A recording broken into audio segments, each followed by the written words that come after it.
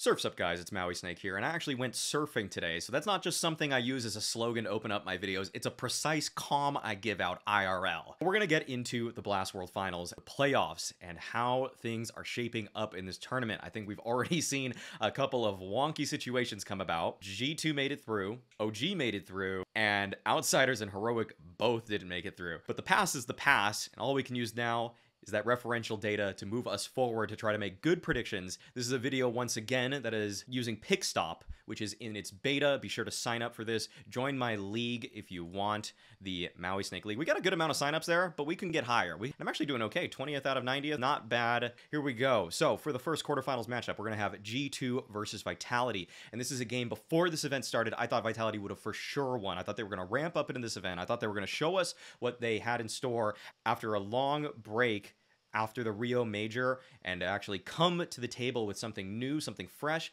But I'm starting to see the same mistakes that made me question Vitality's legitimacy to begin with. If I think about even the maps for this, G2, if they take this to Inferno, I think that they're going to take down Apex and Spinx towards Banana repeatedly. Think about that matchup, Apex and Spinx versus Nico. Case closed. That's a map for G2. And Vitality, they wanted to pick Mirage. They picked that against OG, and they had a tough time dealing with them, whereas G2 absolutely destroyed Outsiders on their CT side of Mirage. So I think it's Vitality that have to actually consider themselves the underdogs in this matchup, because as it stands, I don't know which maps that Vitality think they're comfortable on versus a team like G2. So this is where you might see that Anubis pick come out. This is where you might see something kind of crazy unfold here for Vitality. And I think G2 is going to win this series, but I do think that Vitality is going to have a good plan going into this game. I want to give them a map in this one, but I definitely am going to give G2 the overall victory. But the other quarterfinals matchup, we've got Na'Vi versus Liquid, and this is very tight too. Going into this tournament, I thought Na'Vi were going to be better, but the NPL project is not working.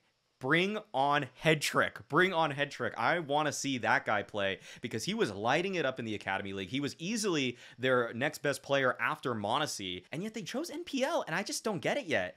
And he plays Inferno, and so that should just be a free map for Liquid. Even though Na'Vi were able to take down Heroic with NPL, it was kind of despite NPL, and it was more because Bit just went God mode. And I also think that Na'Vi has become a slightly more favorable matchup for Liquid now that they have Yakindar, who knows how this team likes to play. And what Yakindar used to play against when he was playing against Na'Vi all the time in those sort of CIS events, especially in the online era, was a better version of the Na'Vi that we're seeing now. Like, this Na'Vi is depleted. The system isn't really working for them.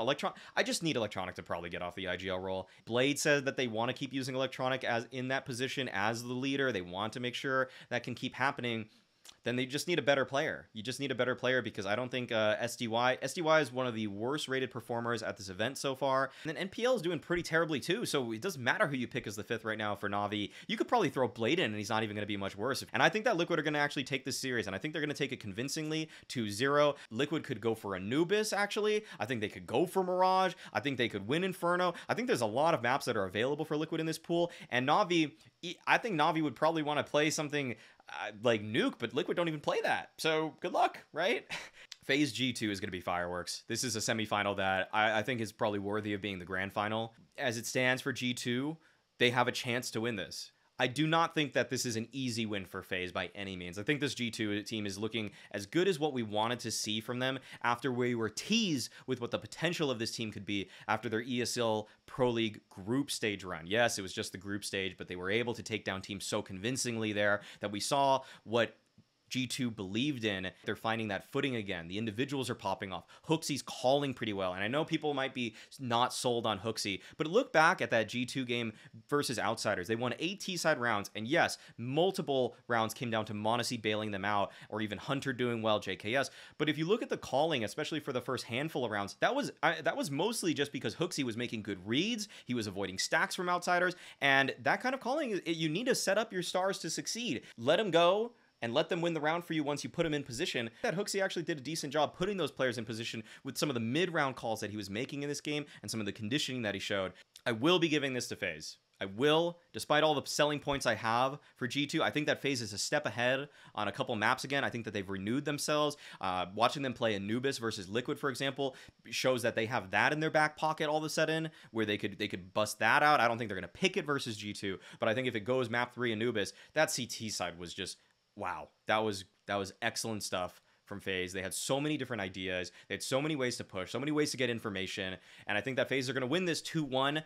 It would not surprise me if map 3 goes overtime, though. I think this is going to be incredibly close. I want this to be the best series. This is the one that I think everybody should be tuning in for, and they're going to push FaZe to their limits. And OG Liquid, I'm just still not sold on OG. It was very confusing when I heard Rugga talk to Thorin about the way Nexa likes to call, saying that he gives players a lot of freedom, because you look at the majority of rounds that they won versus Vitality when they were playing the T side of Inferno, and they were mostly just grouped up and doing big hits. I think a lot of teams before Liquid were kind of swept away by what OG just did. They didn't know what was coming, and I bet a lot of teams when they face OG were just kind of thinking, play our own game. But I actually think that teams now are going to give respect to OG enough so that they'll prepare for them. I think Liquid are going to be on top of flanking OG, because the majority of OG's T-side round victories were just simply grouping up, and I've doubted T-sides like that before, to be fair. I doubted how Maus was calling, but then they started expanding their playbook after I doubted them, so teams never could really catch up. But I don't think OG are going to develop themselves. I don't think they're going to evolve from what we just saw in the groups to the playoffs. And so I think that Liquid are going to win this one 2-0, actually. I think it's going to be 2-0. I think OG probably just kind of caught a lot of people off guard with just how sharp they were. Grand final, FaZe versus Liquid. We're going to get a rematch of this, and I think that FaZe are going to win this. Doesn't make me happy to say that, but I think that Liquid are going to put up yet another good fight against FaZe. I think it's going to go 2-1. I think it's going to be a 2-1 FaZe victory. But I actually think that the maps that Liquid are going to win will be different this time. Like, I'll just say, if you run this back, if you run that series back, I think Liquid have a chance to win Anubis. They might be the best Anubis team at the event right now. And obviously we saw how FaZe was able to beat them, but it was off of the back of a very good CT side, which now Liquid have live experience against. And I always give a little bit of a boost to teams in a rematch when they lost the prior map. They're going to learn more from that than FaZe is going to learn themselves. I just think overall FaZe are the better team. It's tough to imagine a world where OC and Nitro aren't just kind of average players in this series, and being an average player, an average pro that is, versus a team that's full of renewed structure, ideas, and willpower in FaZe. I mean, that's a recipe for disaster for Liquid, and you would really need to see something truly special emerging out of such an unlikely hero. And I think there's just way more reasons that FaZe could win this series. In a weird way, actually, when I look at some of these, this might be one of the more lopsided series if you look at the betting odds. Like, I think FaZe G2, for example, is going to be closer betting odds than FaZe Liquid. And I think that this is a tournament that when they make this kind of run, they're going to prove once again that they're in that upper echelon of teams, ones that I would consider up in that elite status. But when it comes to true contenders, true champion caliber teams, FaZe is the one. So that's going to be my pick'ems, guys. Thanks for stopping by once again. Be sure to check out Pickstop. And as always, being toxic is a choice.